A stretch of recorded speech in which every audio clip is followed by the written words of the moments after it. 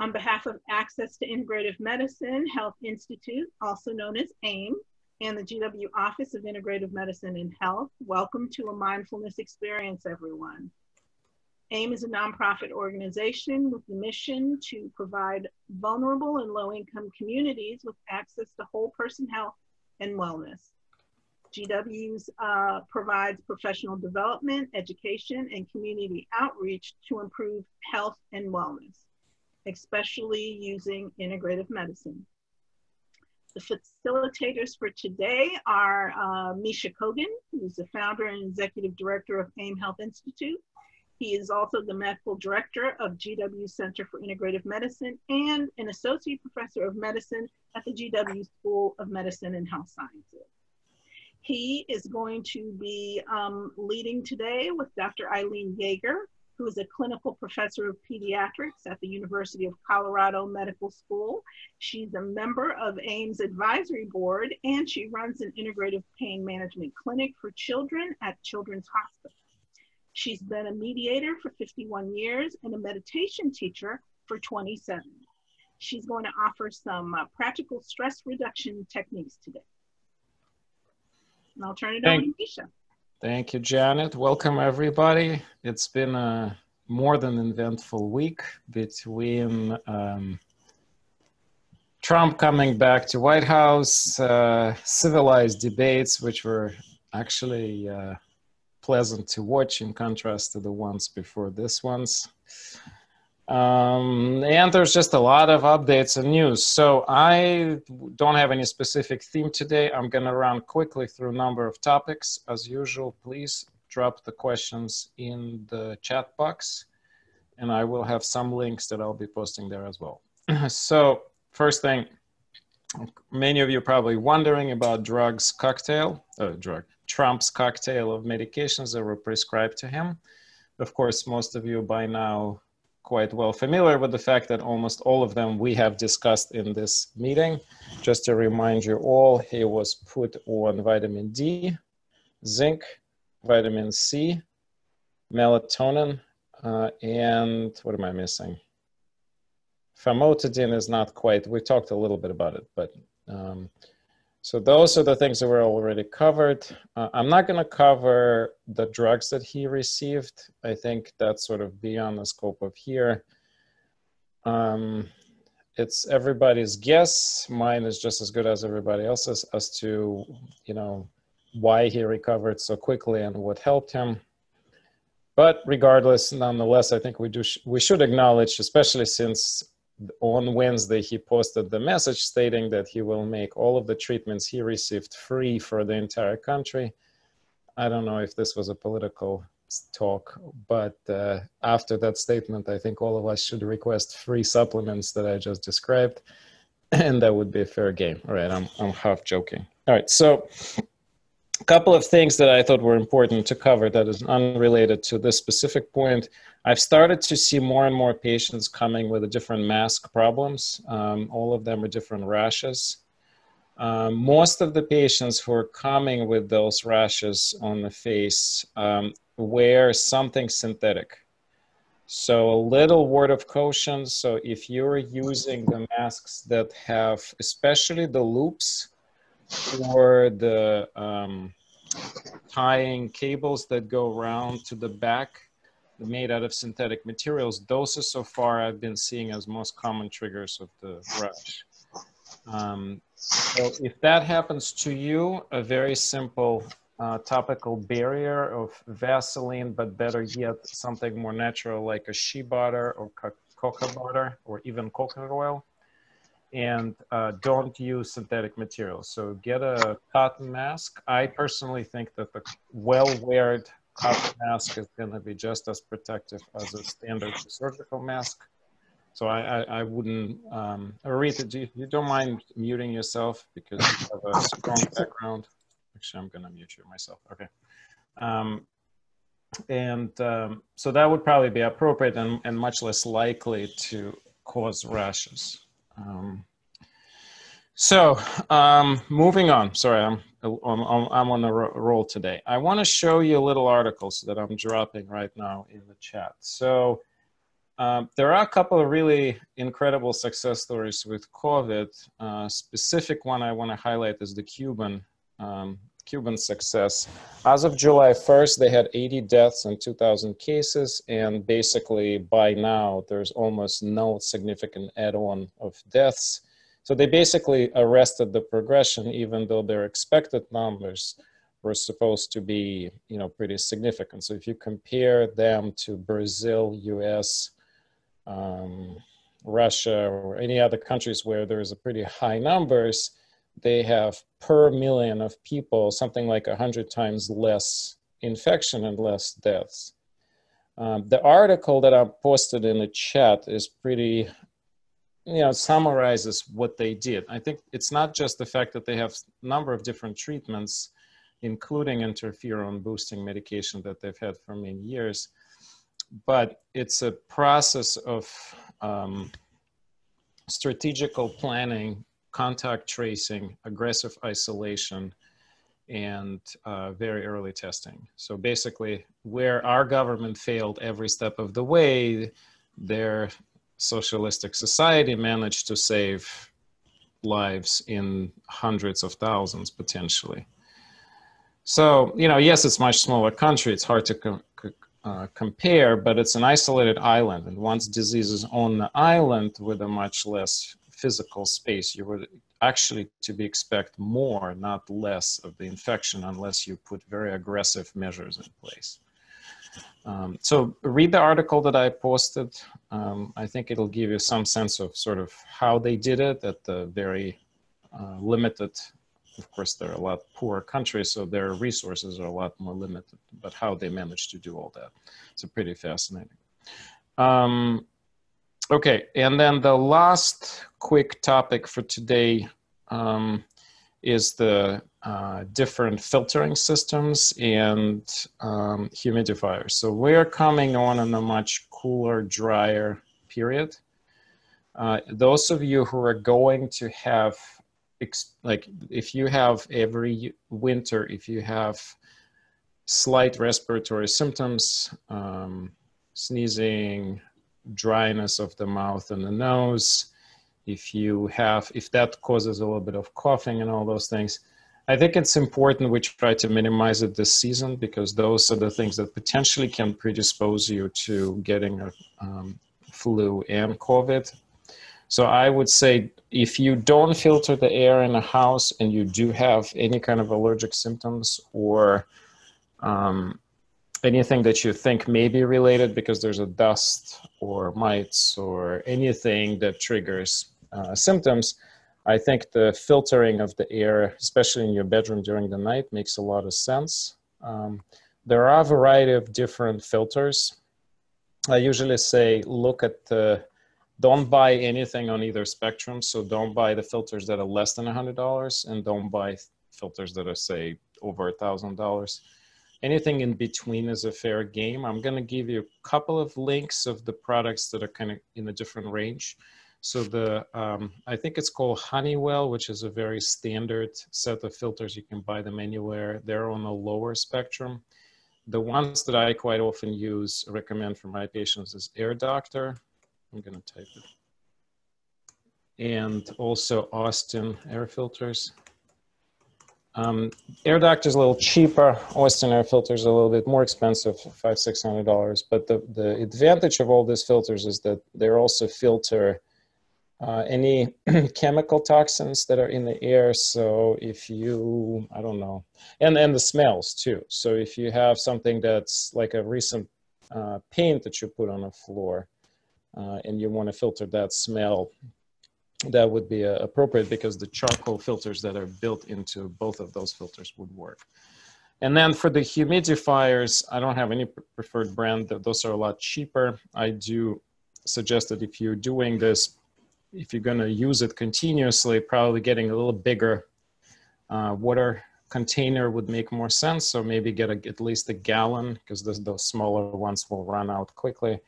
I'm talking about this because my younger kid has a lot of nasal symptoms when the air gets dry. So we always have humidifier running in his room, but we also heat the house with a wood stove, so that also dries the air even more. So we also have some like basically a little metal bucket that's sitting on top of the stove to increase evaporation of water.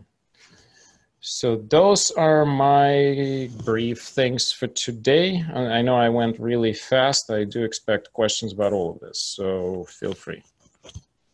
And if anybody wants to unmute and ask the question, just go and do it as well. Okay, Luann, we have been suffering from smoke from the forest fire out here, so meaning in Oregon, I'm assuming. This recommended, yes. So Luann, either of those filters will actually help you to filter the smoke as well. I'm not sure which one is better. It's you want to do a little bit of a personal research. They're not cheap though, right? I mentioned some of the price. The other reason that they're not cheap is you have continuous cost of filter replacement. So charcoal and the HEPA filters both have to be replaced. And the more you use them, the more frequently you're going to replace them. Oh, I also forgot to mention that some air filters come with the UV lights. And there's been increasing amount of information that UV lights may be able to kill off the COVID virus particles. I don't know if there's enough data for that, but if you're not seeing a much of a bump in the price and there is a UV light built in, I'm not sure if there's any harm in that, so to speak. Okay, moving on with questions. Linda posted, for whom, if anyone, would you recommend the flu shot this season? Okay, so this we covered in great detail last weekend. So everybody should get a flu shot this year, unless you have a very specific allergy. And by everyone, I mean everyone. Usually the recommendation is only people over 65, healthcare workers, or somebody with a chronic disease. But otherwise, this year I would say everybody should get it. People who are over 65 should get what's called a high dose flu shot compared to regular. I do recommend everybody to get preservative free. You just have to ask in a pharmacy. They're supposed to have them. In fact, my understanding, there's a legal mandate to have a preservative free option in every pharmacy.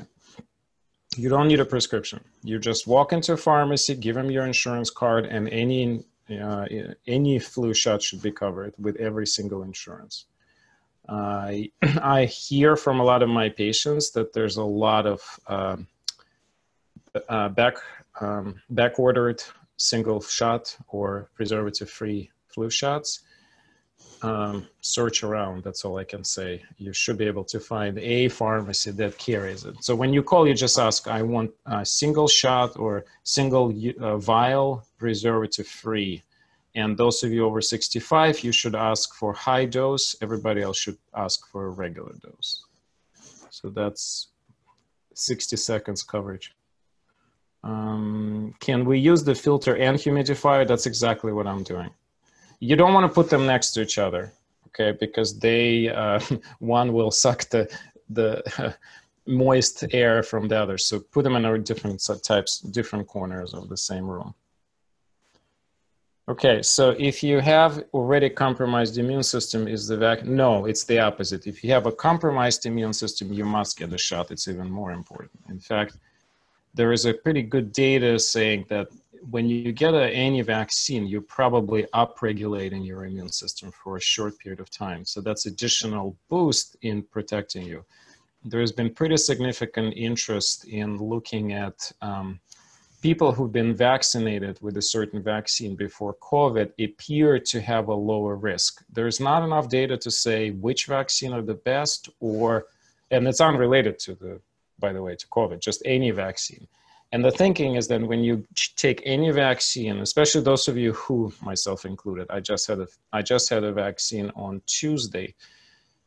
Usually in the past, when I would get a vaccine, I'd get 24 hours of a high-grade fever up to 103. This year it was a low-grade fever, but I went in a sauna early in the morning after the shot, sat there for an hour, sweated profusely, and the fever never went further up. So versus Dr. Acer, I'm sure it's okay if I say that, who got the shot the following day, was basically out of commission the following day with a kind of a really significant flu symptoms. Again, that's probably worth taking. You're not gonna feel that bad for more than a day. And again, if your immune system is already compromised, it's even more important to take the shot.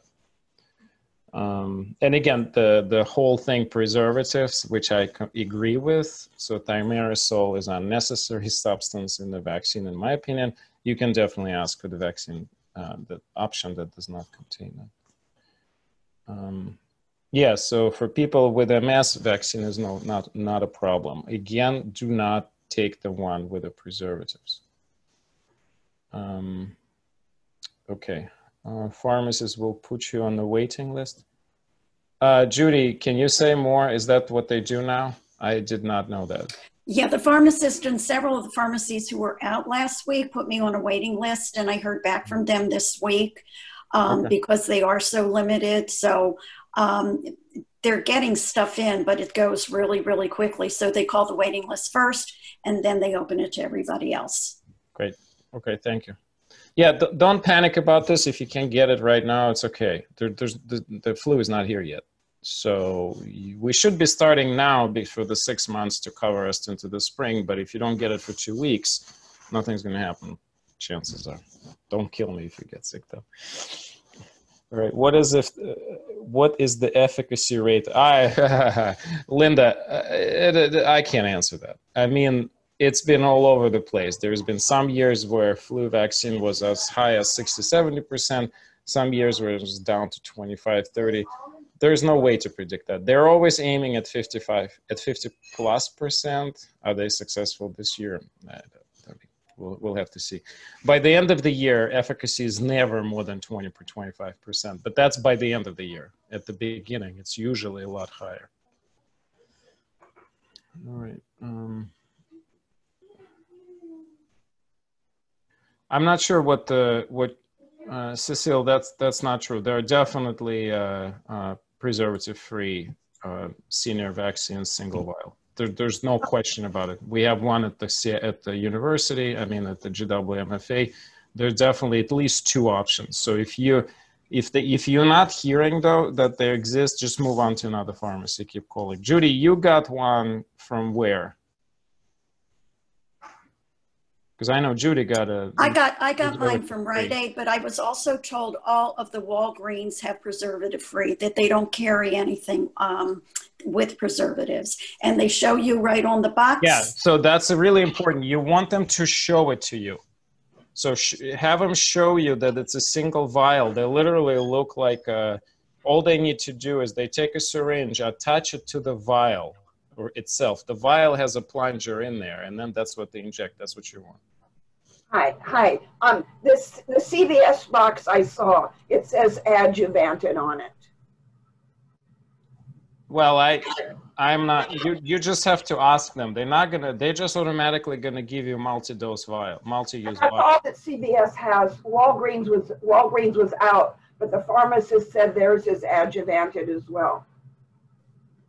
I'm not sure. I don't know. I mean, I can't comment on that, but I do know that there exists. Hi, Misha, this is Lee. I just want to say real quick that adjuvant is just what is added to a vaccine to make it work.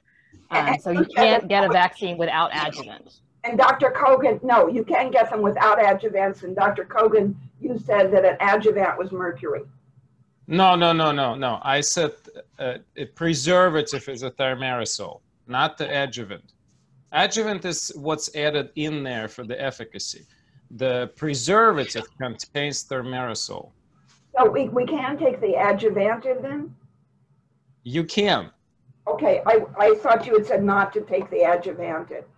No, I never said that. And the vaccine that is not for seniors comes both in adjuvanted and non-adjuvanted.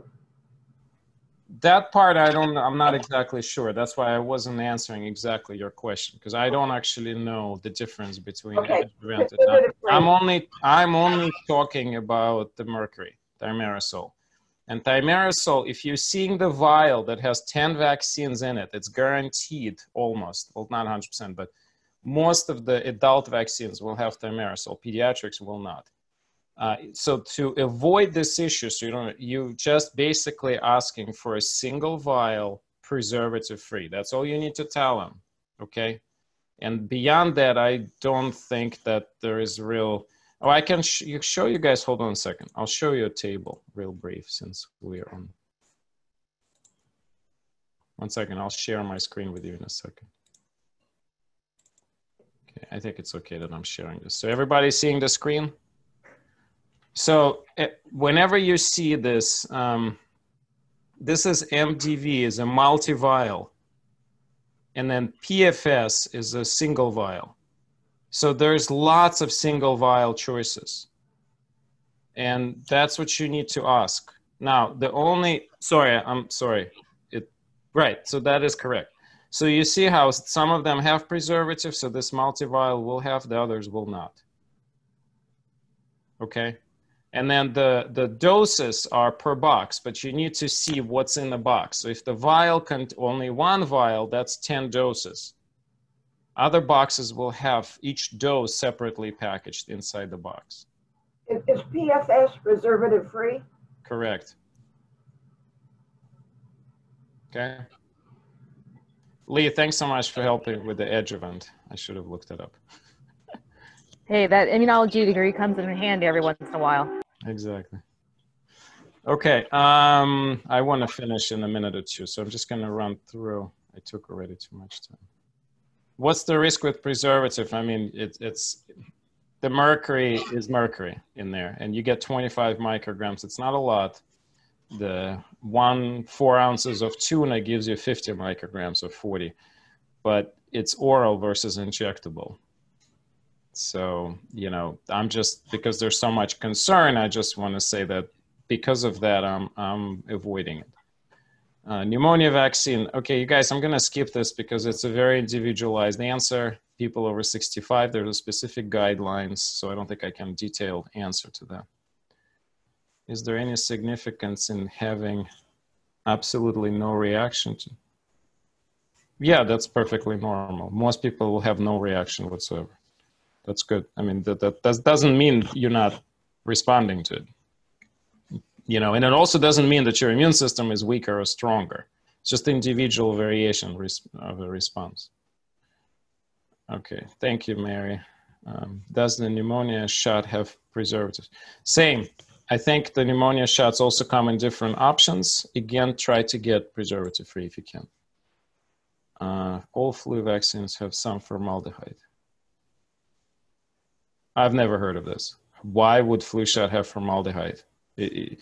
There cannot be formaldehyde in a reconstituted anything. If they take a powder, put normal saline with, that there's no, why would there be formaldehyde? So if it's a question, I'd say absolutely no to that. Dr. Kogan, that's, if you look at the flyers and the inserts for the flu vaccines, you'll see formaldehyde is in all of them. Yeah, it's a process of making that contains formaldehyde that at the end is filtered out. And so you have trace amounts of formaldehyde in 99% of the foods on the market because of if they're in a package, they're in a can. A lot of the times you have processes where certain chemicals are used either to clean something or on a side. It doesn't mean that, they just have to list by law everything in there. Like if you look at in California labels, you have every label, every food containing lead. Look it up if you don't trust me. Because they require anything growing in the ground to have a lead on a label because there's always a trace lead in the ground that gets transferred into the foods. It doesn't mean that there's any significant quantity present to be concerned for the health. So. Okay, I think that's my time. I don't want to take more time from Eileen. So Dr. Yager, if you don't mind, I'm going to mute myself. And if we have a couple of minutes at the end, I'll answer remaining questions. Thanks, Misha. Well, I've been meditating for 51 years, which blows my mind, and teaching it for 27. And I decided that because everybody is so stressed out now, what I'm going to offer today are a few short stress reduction practices. Some of them are actually little mini meditations, and some of them are breaths. And I've sent the handouts to Janet, so if you're interested, contact her afterwards and you can get them. You know, there's good stress and there's bad stress. Good stress is stuff like getting a promotion at work, having a baby, winning the lottery. Yeah, right. Bad stress is stuff like being laid off, having an illness, having a very bad fight with somebody. So there really are differences, but they're both stressful. And stress is necessary for us to get through life. If we didn't have any stress, we wouldn't know how to respond. And these are things that start when you're a child and continue through your adult life. But when stress becomes chronic, it can cause all kinds of medical problems, which I'm not going to go into. And everybody that I've spoken to in the last 2 weeks has brought up how anxious they are about what's going on, even though I don't start by asking. So what I'm going to start with is something that I devised 50 years ago. It's called Dr. Eileen's 5-minute stress reducer, and it's sort of a combination, like a little guided imagery and meditation. And you just get in a comfortable position, keep your feet on the ground if you're sitting, uncross your hands and put them either on your thighs or on the arms of a chair or on a table, but someplace that's comfortable. And then you tell yourself you're going to do it. You don't have to, because I'm leading it. But you tell yourself when you're doing it that you'll only do it for 5 minutes. If necessary, you can set an alarm on your cell phone if you want to. So close your eyes. Take one deep breath in and out slowly. And now stiffen your body, contracting all your muscles for 2 seconds, and then relax quickly. So that is, push your feet against the floor, push your hands against whatever they're resting on, stiffen your body up, count to 2, and flop, just flop. Let your shoulders drop. Let your head fall forward if it wants to. Let your back slump a little. And with your eyes closed, gently lift your eyes, if you're able to, have them converge looking at the bridge of your nose with your eyes closed. Now that's not easy for some people. So if it's difficult, just lift your eyes straight up gently with your eyes closed. And what this does is puts you in alpha rhythm, which is a more relaxed brain state. Now, imagine yourself in a beautiful place in nature, either a place that you've been to, or a place that you'd like to visit, or a place from your imagination. A place where you feel relaxed and comfortable and safe. Feel the air on your cheek. It's just the air temperature you like best. Now look around in your beautiful place in nature. See what's there. And see if you're enjoying being there alone or with any other people or animals or any other beings. It feels so relaxing to be there. Now listen to the sounds in your beautiful spot. Maybe you'll hear birds singing, or the wind in the trees, or the ocean. It depends on where you are. And smell the smells in your lovely spot. Maybe you'll smell flowers or pine trees or the ocean. Again, it depends on where you are. Now enjoy feeling relaxed and comfortable in your special, beautiful sanctuary in nature. Breathe slowly, and with every breath, feel refreshed, calm, and comfortable. If extraneous thoughts intrude, they probably will, just recognize them, don't be upset at yourself, and go back to relaxing in your beautiful place in nature. I'll tell you when the 5 minutes are up. And keep your eyes lifted up gently as you do this.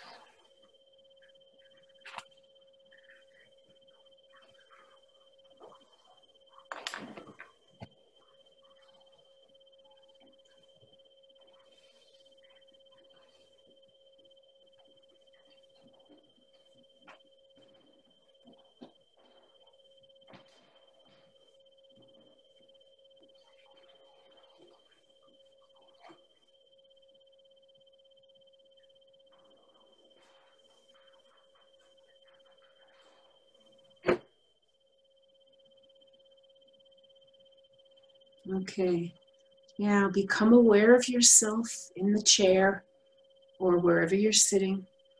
Feel the chair against your body. Feel your feet.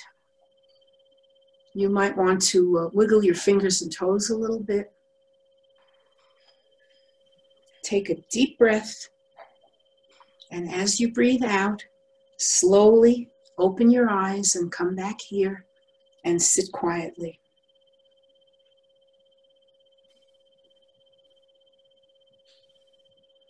The good feeling that you have from relaxing in your beautiful spot in nature, that good feeling will last all day.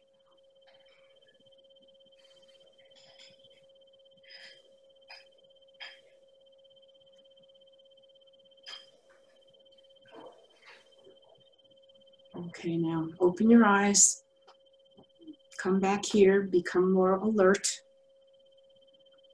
I wanted to just say this is a practice that's it was only 5 minutes from the time we started. It clears your circuits. It's very good to use if you have sensory overload, like if you're overloaded at work, or if you're very busy at home and you're multitasking, or if lots of people are asking you to do things at the same time. It really helps to clear the circuit. I devised this when I was a pediatrics intern, and we would work very, very hard for 36 hours on. And in the middle of the night, I used to go in the bathroom because nobody would follow me in there, and do this little practice.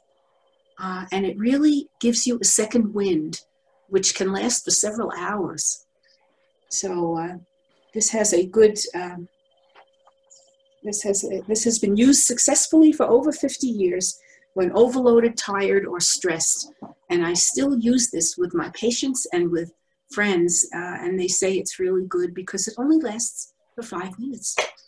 So I hope you enjoy it. If you want to do it, you have to be in a place where you won't be disturbed for the 5 minutes. And obviously you can't do it when you're driving. But if you want the handout, ask Janet. Are there any questions before we go on? Any questions about this?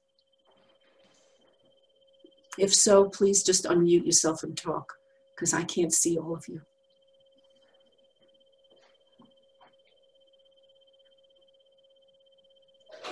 I don't have a question, but I liked it, and I wish I had it sometime last week, one day. It would have helped me, because I was running around trying to do many things. So thank you.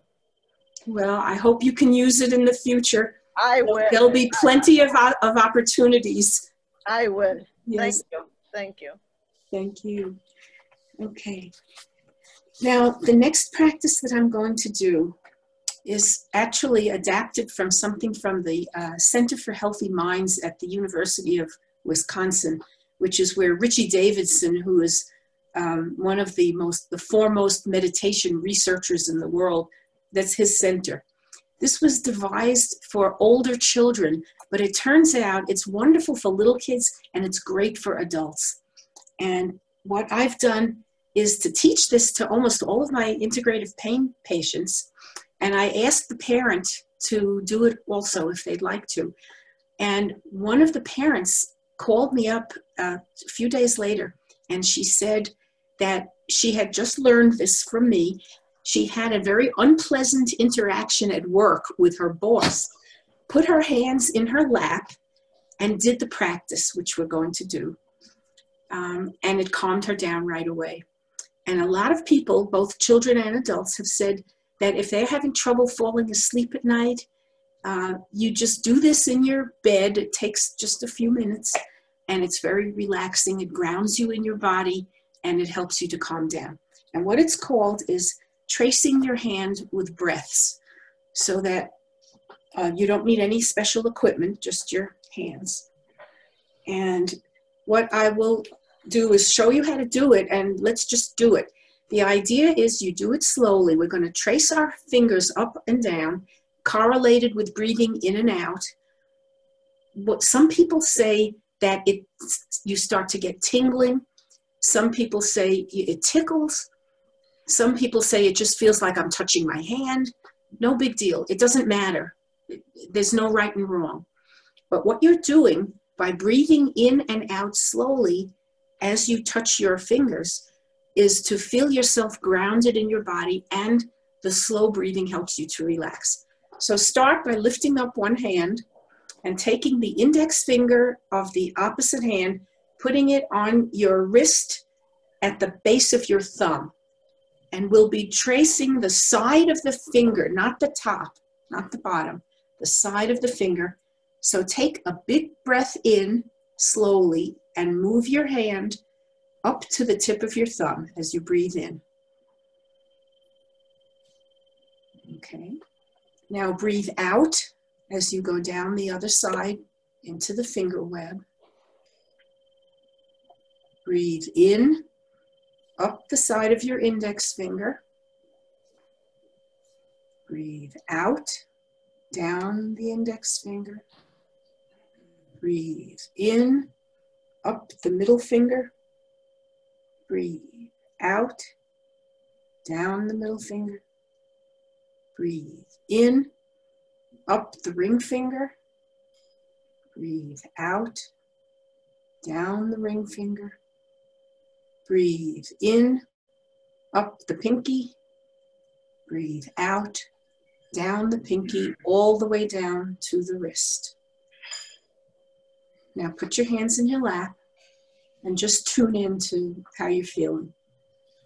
You don't have to say anything. Just, did you feel anything like tingling or tickling or pressure or nothing much? Again, it doesn't matter. Do you feel connected to your body? Makes you aware that you have a hand, but it also makes you more grounded in your body. And that's useful, for example, if somebody has insomnia, they're lying in bed and their mind is racing. If you do this, you get focused into your body and you stop thinking about the babble that's going on in your head while you're doing this. And it calms people down. Also, if you have pain, it's a relaxer for pain. Okay, now we're going to do it on the other hand.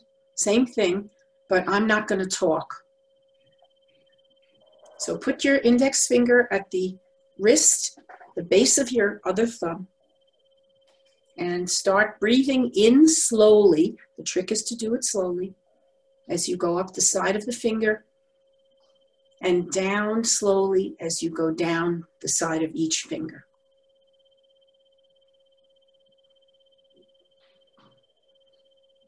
And be present to what you're feeling.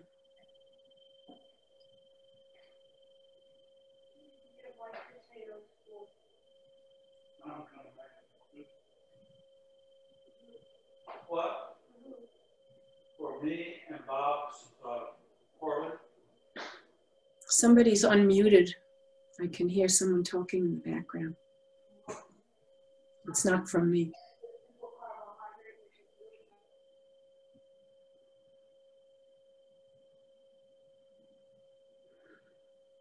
Okay. And as you do the last finger, the pinky, all the way down to the wrist. And put your hands in your lap when you're done. And just tune into how you feel.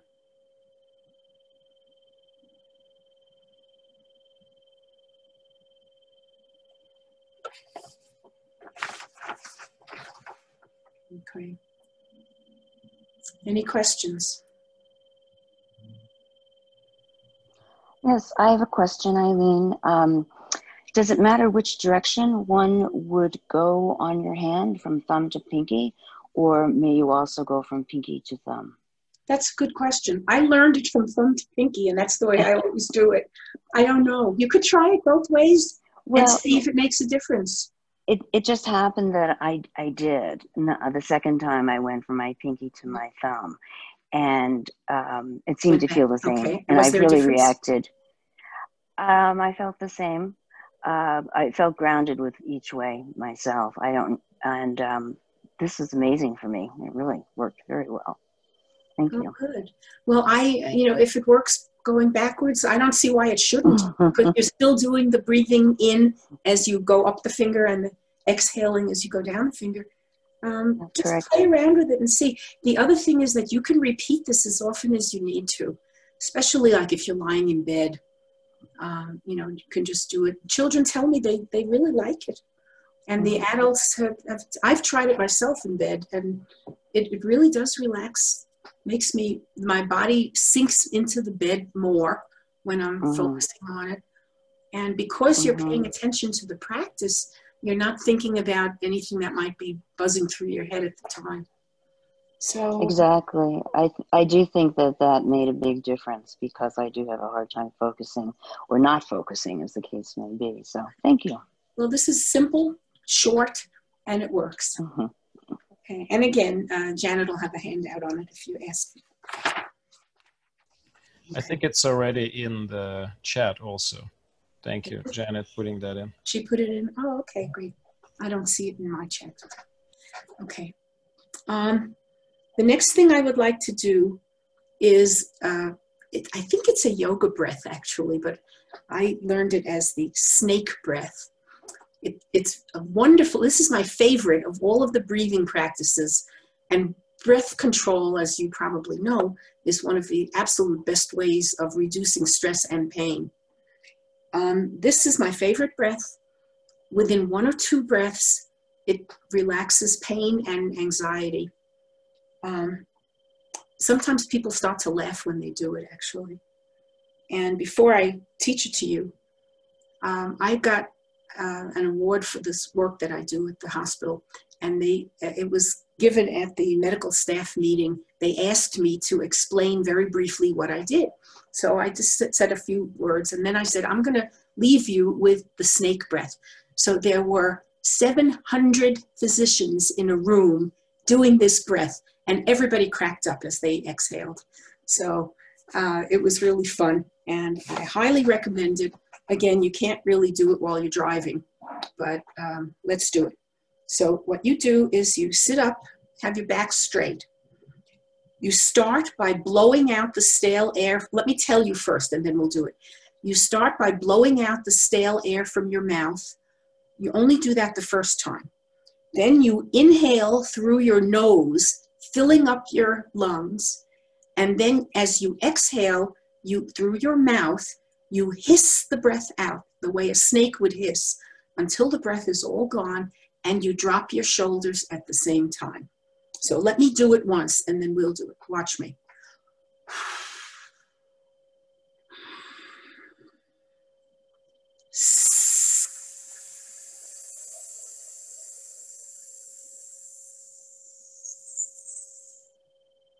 That's it. Now your breath obviously has to be what's correct for you, not the timing that's right for me. And we repeat it 5 or 7 times. You become calmer each time, and it's okay if you start to laugh. So let's do it. And again, you only blow the air out the first time. The rest of it, it's just inhale through your nose and hiss it out. Okay, let's start. I'll do it with you, but do it at your own rate.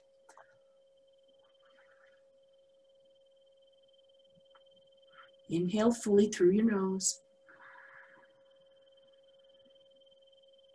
And hiss, and drop your shoulders.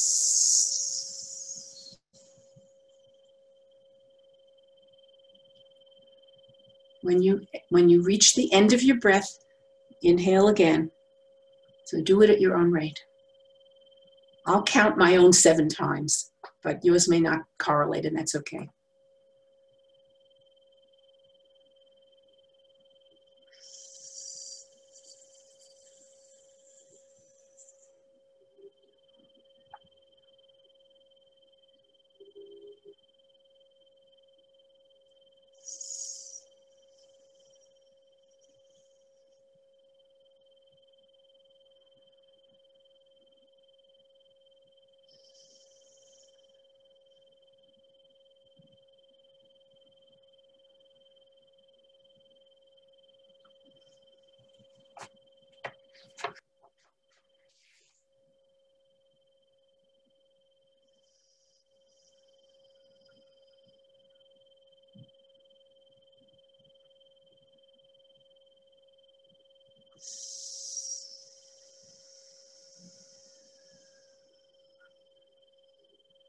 Okay, that was my last 7th breath.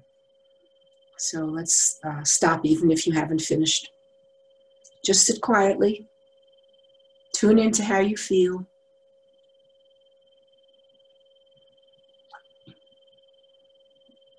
Did anybody laugh? A lot of the kids laugh. The adults, not so much, but it's okay if you do. Okay, any questions about this one? Yes, I'm not sure I understand. You pull the air out and then breathe in, and then when you hiss, you take it out again? Yes. Or you eat it in? No, you have to hiss on the way out. So that is, you fill up just the first time, you blow out through your mouth, only the first time. Yeah.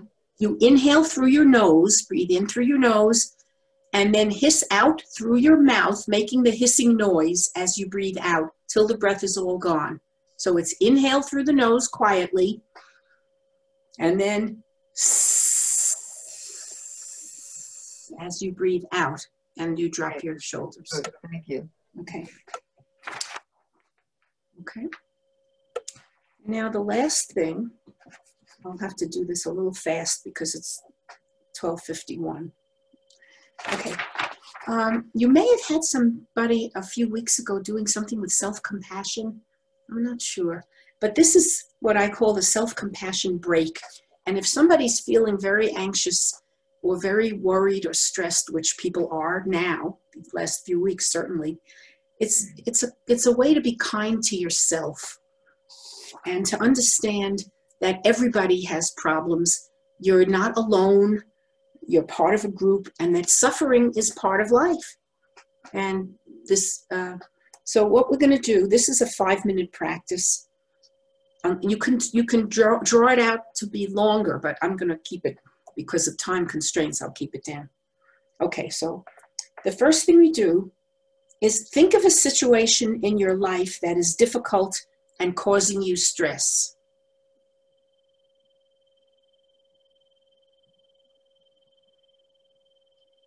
Call the situation to mind and see if you can actually feel the stress and the emotional discomfort in your body.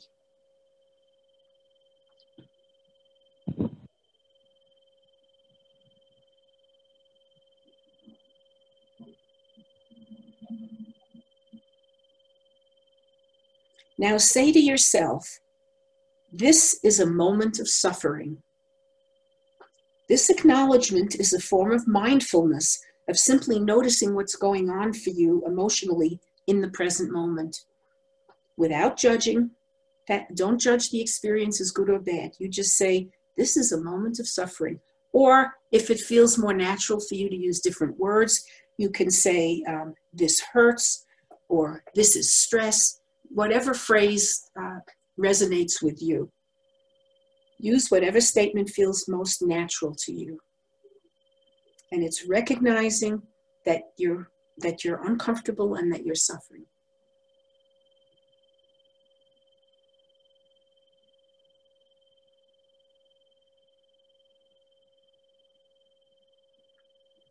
Now say to yourself, suffering is a part of life.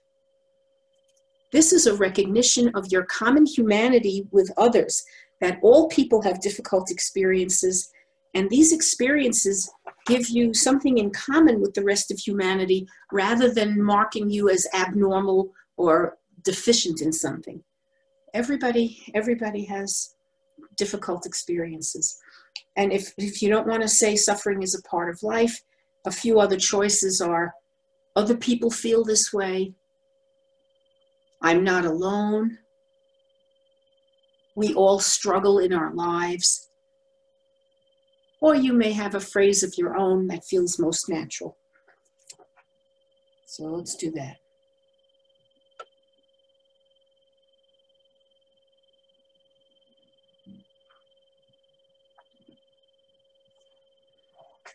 Okay, now put your hands over your heart. Feel the warmth of your hands and the gentle touch on your chest, and say, may I be kind to myself. This is a way to express self-kindness or self-compassion. You could also consider if there's another phrase that would speak to you better, and some examples would be, may I give myself the compassion that I need. May I accept myself as I am. May I learn to accept myself as I am. May I forgive myself. May I be strong. May I be patient. These are some examples. And again, pick what fits for you. The other thing that you can do, if you'd like, is after you've put your hands on your heart, give yourself a big hug. Just give yourself a big hug. The people and the groups that I've done this with, most of the adults really like to do that. Just hug. You can rock back and forth if you want. You don't have to do it. You can just keep your hands on your chest, but I like this. And so the three parts of self-compassion, which are mindfulness, that is being aware that you're suffering, common humanity, you're not alone, other people have their own issues, and self-kindness. Those are all part of this very short practice and really can help you feel better. You can do it any time of day or night. In fact, I recommend doing all of these things when you're feeling good, because if you practice something when you're feeling okay, then when you need it for stress or anxiety or pain, you get into the relaxed place faster. Okay. And this is called the self-compassion break. This is from the Greater Good Science Center and Dr. Kristen Neff, if any of you are aware. She's a psychologist who's done a great deal of research on self-compassion. We tend to be very hard on ourselves, and we have to recognize that we need the kindness, even at times when it's not stressful. It's nice to be nice to yourself. Okay, any questions about this one? All right, I'm done. Thank you, Eileen. Yeah, we're running out of the time. No, you still have 2 minutes according to my clock. Okay. It's a powerful practices. Thank you so much. And I think that is it for today. So I'm sure you guys have questions, but we'll see you all next week.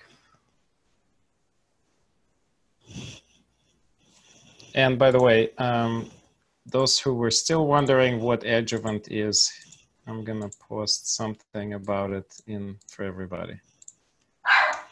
That's the official CDC website describing everything. And you will notice very small amounts of certain chemicals which are minute. For example, formaldehyde at present at the amount, our body makes up to 45 grams of formaldehyde per day, and the vaccines contain less than a microgram.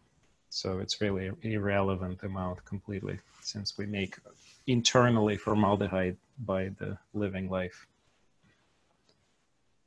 And thank you, Eileen, again. Everybody have a wonderful weekend. Please catch some sun. It's getting cool, at least in our area here in DC.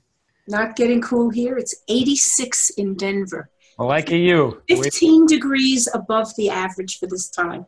We had. So I'm going out in the sun. It was 45 this morning. Yeah, but you had snow a few weeks ago. We had, that was bizarre. Yes, Sure. we did, and it melted in a day.